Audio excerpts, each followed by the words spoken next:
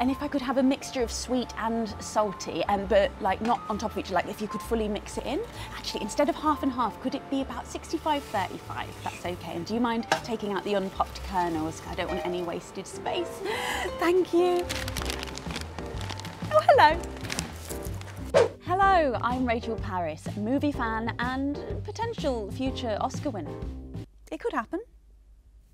We're a nation of movie lovers, with over half of you rushing out to the cinema to see the latest releases as soon as they're out. With so many of you dedicated to the art of movie watching, and with the Oscars fast approaching, Cineworld thought it was time to dive into the heart of what you think makes the ultimate award-winning film. So what does the ultimate movie include? Well, the first thing you guys voted as a necessity in the perfect award-winning film was a stunning romantic moment. You shouldn't have. Because everyone loves a bad guy, you lot voted a villain as a movie must-have. Ah!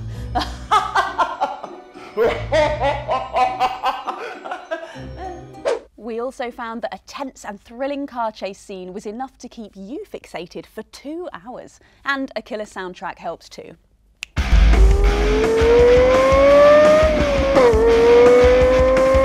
8 out of 10 of you believe that an engaging plot is the single most essential part of a perfect film, with 1 in 4 of you saying they prefer a twist that catches the audience completely off guard and leaves you questioning everything you've seen so far.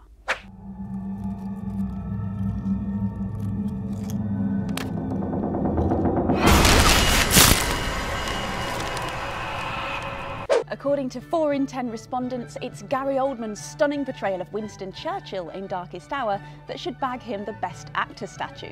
And it's Dunkirk for Best Picture. Great choices. So, do you agree? How do you see this year's Oscars playing out? Well, however it goes down, I will be grabbing myself an Oscar-worthy selfie in my red carpet dress from my sofa at home.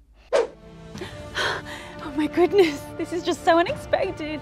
I want to thank my mum and my dad and everyone who's got me here. My cat, Meryl Streep, and my 3rd cousin once removed on my mum's side.